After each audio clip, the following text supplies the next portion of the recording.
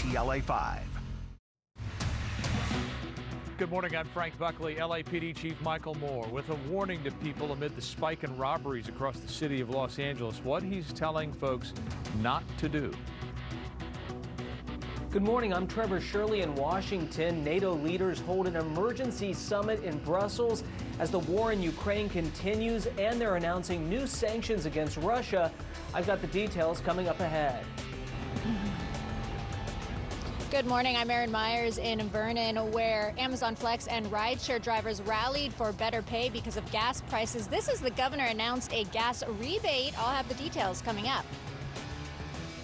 Good morning, I'm Jessica Holmes. Attention Dodger fans, what you need to know if you plan on making it to their home opener. And I'm Samantha Cortese in for Sam Rubin today.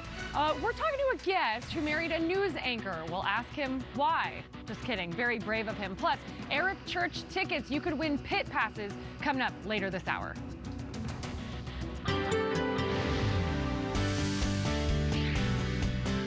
Still hot weather for today, but a gradual cool down is about to kick in, and we do have rain in the forecast for the end of the weekend and the beginning of next week.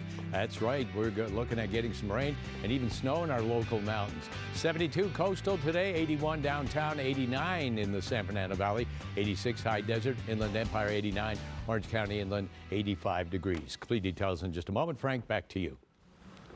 President Biden is in Europe this morning attending an emergency NATO summit as the war in Ukraine enters its second month. NATO leaders are expected to put even more pressure on Russian President Vladimir Putin in an effort to end this unprovoked war.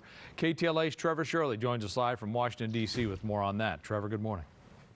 Frank, good morning. Summits like this typically take months to organize. This one, though, came together in just over a week. It shows how urgent the situation is that NATO allies are coming together to address. Earlier today, President Biden stood for a photo op with other European leaders to kick off the summit. It was also a moment to show a strong, unified front against Vladimir Putin. During the summit, the White House also announced new sanctions on more Russian lawmakers and elites. It also said the U.S. will accept up to 100,000 Ukrainian refugees, as well as commit to another $1 billion towards humanitarian relief.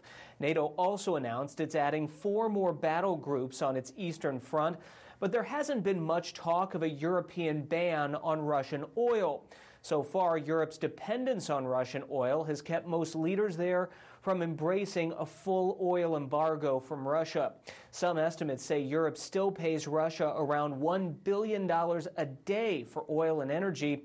In the meantime, fears continue that this war could spill over into NATO territory, forcing a direct conflict between NATO members and Russia.